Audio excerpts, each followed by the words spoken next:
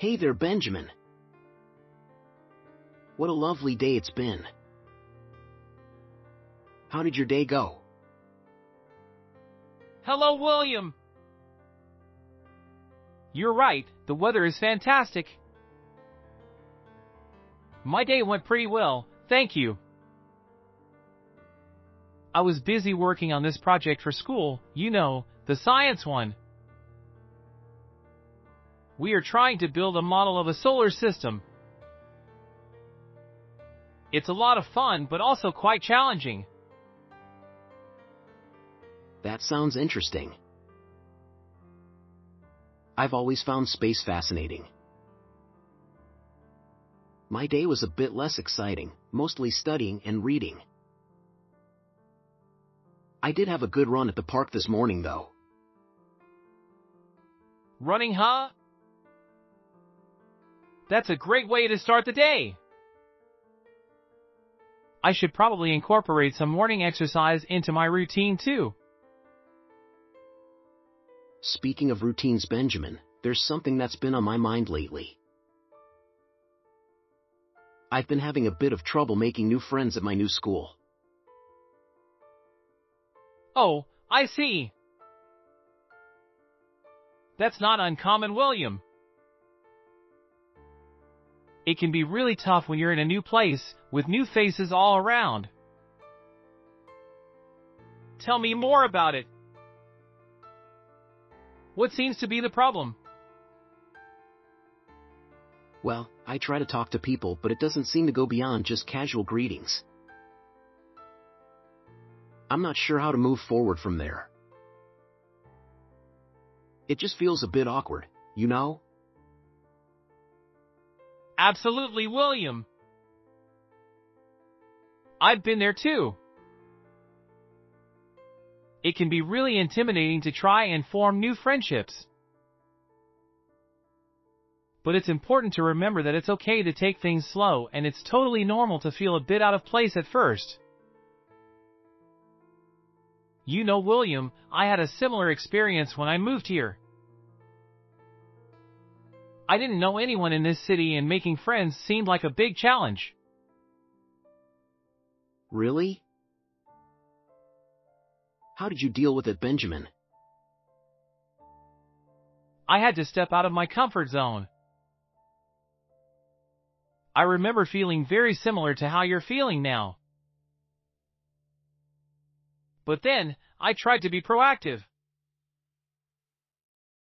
I started joining school clubs and community events, trying to find people with similar interests. That seems like a good approach. Was it difficult at first? How did you start the conversations? Of course, it was not easy. I remember feeling nervous. But I found that most people are much friendlier and more open than we assume. I usually started with simple questions or comments about the activity we were doing. You'd be surprised how a small talk can lead to great friendships. So, William, here's what I think might help you. Try to find some clubs or groups that align with your interests at school. It could be anything, a book club, a chess club, a sports team, whatever you enjoy. That does make sense. I like reading, so maybe a book club would be a good start. But what if they already know each other well? I might feel left out. That's a valid concern, but remember, everyone in the club had a first day. They were all new once. You could start by listening to the discussions, share your thoughts when you feel comfortable. Gradually, you'll find common ground with others. You're right, Benjamin. It's about taking that first step, isn't it? What about social events? How can I approach people there? Social events can be a great place to meet new people. My advice is to approach with a smile and a friendly greeting. If you find it hard to initiate the conversation, you can always comment on the event itself to break the ice. I understand what you're saying, Benjamin. But there's this fear I have. What if people reject me or judge me? What if I say something silly?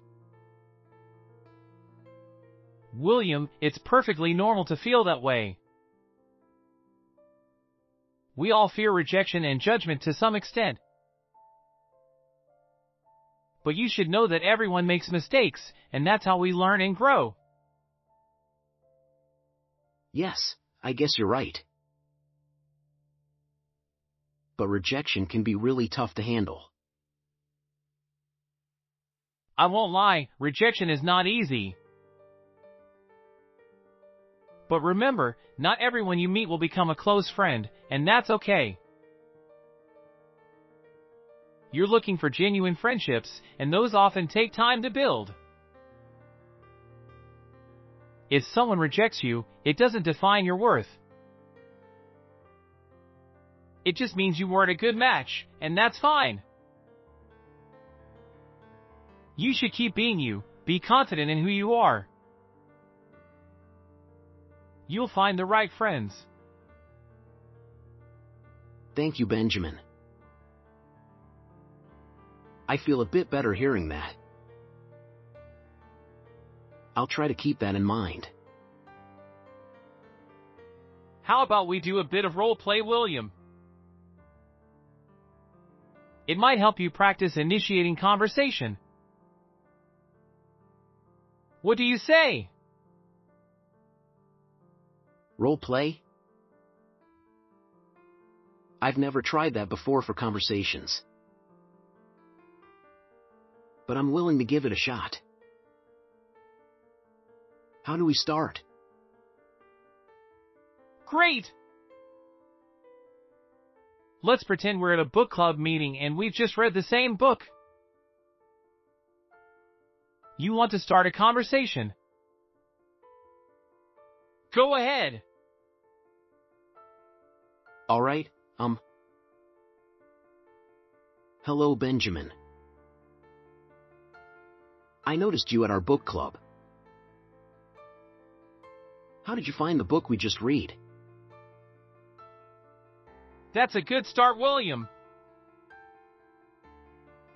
You've initiated the conversation by asking an open-ended question. That's a great technique. One thing to remember is to sound natural and genuinely interested. Now let's try another scenario. Imagine we're at a community picnic. Okay. How about this? Hi, Benjamin. This is a great picnic, isn't it? Have you tried the apple pie at the dessert table? That's excellent, William. You started the conversation on a positive note, and food is always a good icebreaker. Just remember, practice makes perfect. The more you try, the easier it will get. Remember, William, it's about taking one step at a time. Don't rush yourself. It takes time to build genuine friendships. Yes, you're right, Benjamin. I shouldn't put too much pressure on myself. I really appreciate your advice and support. I'm glad I could help. And remember, everyone feels nervous when meeting new people. It's a part of being human. Let's meet up again after you've had a chance to put some of this into practice. I'd love to hear about your progress. That sounds like a good idea, Benjamin. I look forward to our next chat. Thank you, again. You're welcome, William. You're going to do great. I know it. Well, it's time for me to head home now, William. Good luck with everything, and remember, take it slow and be yourself. Thanks a lot for everything, Benjamin. I feel more prepared to face this challenge. Take care and see you soon. See you around, William. Don't forget, you're not alone in this. Goodbye for now. Goodbye, Benjamin. Thank you once more. Have a good day.